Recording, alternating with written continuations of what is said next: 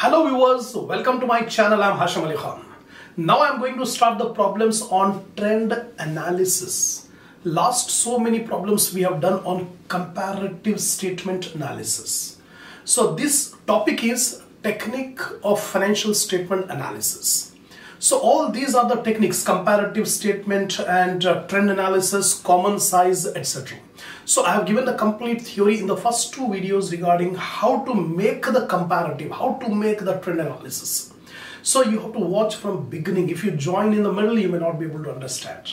So now I'm going to start the next problem, problem number 14. 13 problems already we have completed. Now 14th problem. Before starting 14th problem, I expect my viewers to have a printout of the problems which I have given in the link under my description. Always keep reading the problem and take a screenshot of the solution of 14th and 15th problem. Then I'll explain all the points of these two problems.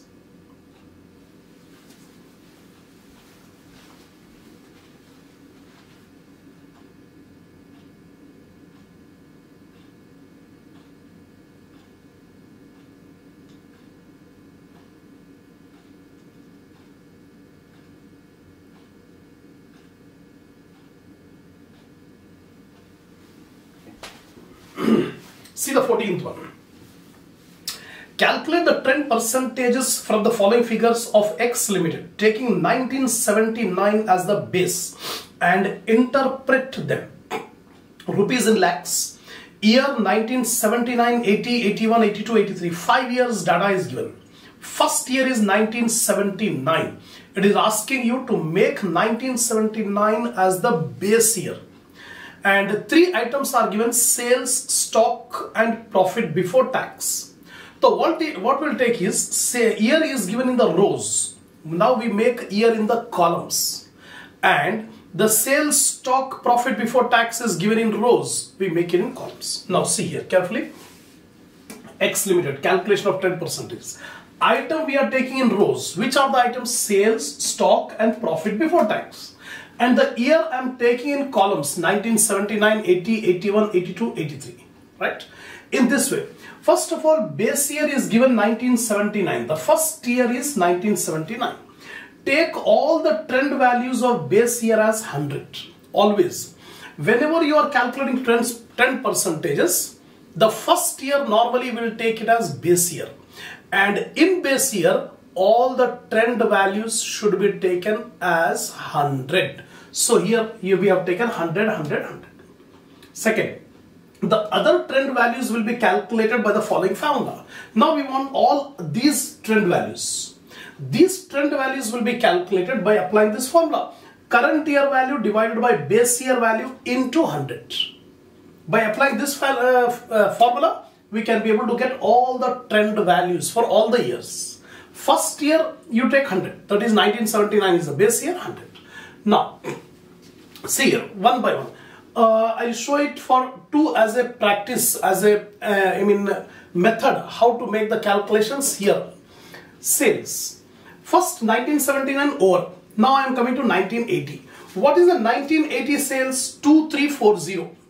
What is the sales for 1979? It is 1881.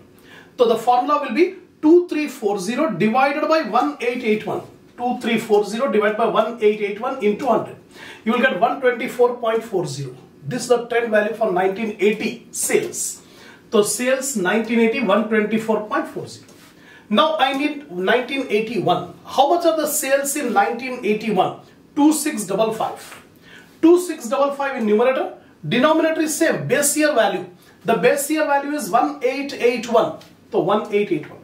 2655 divided by 1881 into 100. 141.15 is the trend value for 1981.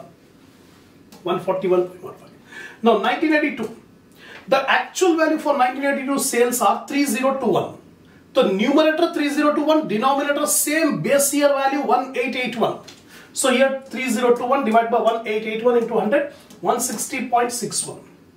Last 1983. The actual sales of 1983, 3768. So numerator 3768, denominator same, base year 1881 into 100, 200.32. So we have calculated the trend values for the item sales. Same method you have to follow for stock also. For stock, 1980. First of all, 1979 we have all taken 100. Now we have to calculate from 1980. So how much is the stock of 1980? Here you can see 1980 stock is 781 and base year stock is 709. The denominator we will take 709 for all values, denominator, and numerator will be 781. 781 by 709. 781 by 709 into 100. 110.16. Here I have taken 110.16. Next year, 1981. The actual stock was 816. The numerator 816, denominator 709 into 100. 115.09. Next, 1982. The actual stock is 944. So 944 by 709 into 100. 133.15. Last, 1983, the actual stock is 1154 divided by 709 into 100, 162.76. So for an example, I have written all these things so that you can be able to understand, you can be able to remember how we got these trend values. Same procedure, I have not illustrated here. The same procedure you have to adopt for profit before tax. The profit before tax for 1980 is 435. So 435 divided by 321 into 100, you will get 135.51. Similarly, next year is 458. 458 by 321 into 100, you will get 142.68. Next one is 527. 527 by 321 into 100, you will get 164.17. Last one, 672. 672 divided by 321 into 100, you will get 209.35. That's all. These are the calculations of trend percentages. This is the first problem. That's why I have explained you in detail. Now it is asking you to give the interpretation on these trend percentages. Now how to give interpretation? One by one we have to see. Sales. Sales 100, 124.4, 141.15, 160.61 and 200.32. If you carefully observe here, the sales have doubled. It was 100 in 1979 and it has become 200 in 1983. So over a period of 5 years, the sales have doubled. There is a consistent increase in sales value. That's what you have to write in interpretation. In interpretation, you should write this point. The sales are consistently increasing over a 5-year period. It was doubled in 5-year period. So here interpretation, I have given like this. The growth in sales has been impressive. Sales have doubled in a period of 5 years. Just like I told you. Although the growth is more or less uniform, there is a jump in the rate of increase in sales in the last years. See here. Here only 24% is increased first year. Then 24 to 41, that means 15-16% increase. But from 41 to 60, 60 to 200, there's a big jump in sales, what we observe in 1982 and 83. First 2 years the sales was a little bit slower. But later 2 years the sales, there is a big jump in sales in 1982 and 83.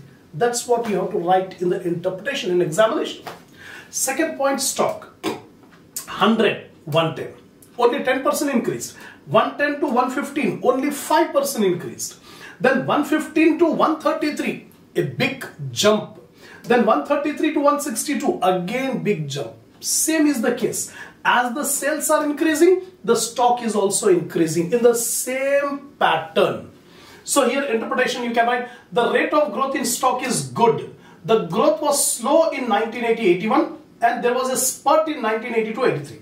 Here only 10% increased, here only 5% increased, but from 15 to 33 means 18% there is an increase. First only 10%, then 5%, then 18%. So there is a big jump in stock from 82 and 83. Growth has been satisfactory. The growth has been satisfactory considering a slower growth in stock coupled with a faster growth in sales indicative of good inventory management. That means the slower growth in stock and a higher growth in sales indicates a good inventory management by the managers. That means inventory is controlled properly. That's why the rate of growth in sales is higher than the rate of growth in stock. That is better, that is good. Next, last, profit before tax. The increase in profit before tax, 100 to 135, 35% increased. 35 to 42, only 7% increase. 42 to 164, 209. So over a period of time, again you can see the profit before tax has doubled. It was 100, now it has become 209. So you can write, the profit before tax has grown consistently except a slowdown in 1981. 1981, because 135 to 142, only 7% is the increase from 1980 to 81. Only 7% increase in PBT, profit before tax. On an overall basis, the growth in profit before tax has kept pace with the growth in sales. So normally what will happen, there is a relationship between sales and profit before tax. Higher the sales, higher will be the profit before tax. So here the profit before tax is keeping pace with sales. As the sales are increasing, the profit before tax is also increasing in the same pattern. Then last, the overall growth rates achieved by the company are satisfactory. From these factors, we can finally conclude that overall growth rates in sales, in stock, in profit before tax is satisfactory. It has been doubled over a period of 5 years. That's it. So this is the end of problem number 14. Now, 15th problem. From the following data relating to asset side of the balance sheet of Polymer Limited for the period 31st December 85 to 31st December 88. So 4 years data is given, 85, 86, 87, 88. Calculate the trend percentage taking 1985 as the base year. First year normally we considered as base year. Then the assets are given: cash, debtor, stock, other current assets, land, building, plant. All current assets and fixed assets are given. Actual values are given. Now we have to convert these actual values into trend percentages, what we have done in the previous problem. Exactly same. But it is not asking you to give the interpretation. Only it is asking you to calculate the trend values. So I am calculating the trend values. See here. Polymer Limited calculation of 10% assets, cash, debtor, stock, other current asset, land, building, plant, whatever is given in the problem. Then years are given 85, 86, 87, 88, 4 years data. The first year is the base year, 1985. So base year is 1985. Take all trend percentage of base year as 100 every time. Whenever we calculate trend percentage, the base year trend values should be taken as 100. So put 1985, all values 100. Even total also take 100. Don't take the total of all these values. Total should also be taken as 100 value because total is given in the problem. We have to calculate the trend percentage for total also. Now, first of all, cash. The other trend percentage will be calculated as follows. Trend percentage formula: value in current year divided by value in base year into 100. Current year value numerator, base year value denominator into 100. You will get the trend percentage. Example. Two examples I have taken: cash and debtors. First of all, cash. 1986. 1986 is the current year. 1985 is the base year. So what is the cash in 1986? 120. 120 by 100 into 100. See here, 120 by 100 into 100, 120. Next, 1987, the cash is 80. 80 by 100 into 100. 80 by 100 into 100, 80. 1988, it is 140. 140 by 100 into 100. 140 by 100 into 100, 140. So we got all the trend values for cash. 1986, 120, 80, 140. 120, 80, 140. That's it. Next is debtor. The base year debtors are 200. Now denominator you should take 200 always. Numerator take the respective actual values. 1986, what is the actual debtors? 250. 250 by 200 into 100. You can see here 250 by 200 into 100, 125. Next year 325. 325 by 200 into 100. 325 by 200 into 100, 162.5. Next, last one, 400. 400 by 200 into 100. So 400 by 200 into 100, it is 200. That's it. These are the trend percentages for debtors. Debtors. 125, 162.5, 200. That's it. Same way, other values also you have to calculate. I have not calculated separately. For your understanding, two examples I have taken, cash and debtors. Next one is stock. Base year stock 300. Current year stock 400. So 400 by 300 into 100. We'll get 1986 stock. 133.33. Similarly, 1987 stock. 350 by 300 into 100. You will get 116.67. Last one, 500 by 300 into 100. You'll get 166.67. Or same other current assets. Base year other current assets are 50. And current year 75. So 75 by 50 into 100. Then 125 by 50 into 100. 150 by 50 into 100. You will get all these values. 150, 250, 300. We have completed the current assets. Now fixed assets, land. Base year 400. And current year 500. 500 by 400 into 100. Then 500 by 400 into 100. Then 500 by 400 into 100. All same. So land value 125, 125, 120. Then building. Base year building 800. Current year 1000. 1000 by 800 into 100. 1200 by 800 into 100. 1500 by 800 into 100. We'll get this value. 125, 150, 187.5. Last one is plant. Base year plant 1000. Current year plant 1000. So 1000 by 1000 into 100, 100%. 1200 by 1000 into 100. 1500 by 1000 into 100. You will get 100, 120, 150. Over.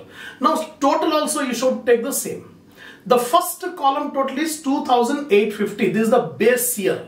The base year 2850, 100%. Right? Now 1986, the total comes to 3345. So take 3345 in numerator.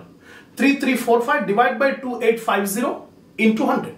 Similarly, 3780 divided by 2850 into 100. Last one, 4690 divided by 2850 into 100. You will get 174.04. That's all. These are the two problems, that is 14th and 15th, regarding trend analysis.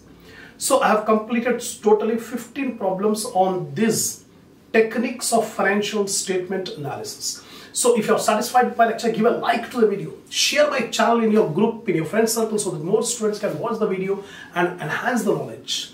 Give your comments from each university, from which country you are watching this video. And lastly, don't forget to subscribe my channel if you have not yet subscribed. Inshallah, we will continue the next problem in the next video.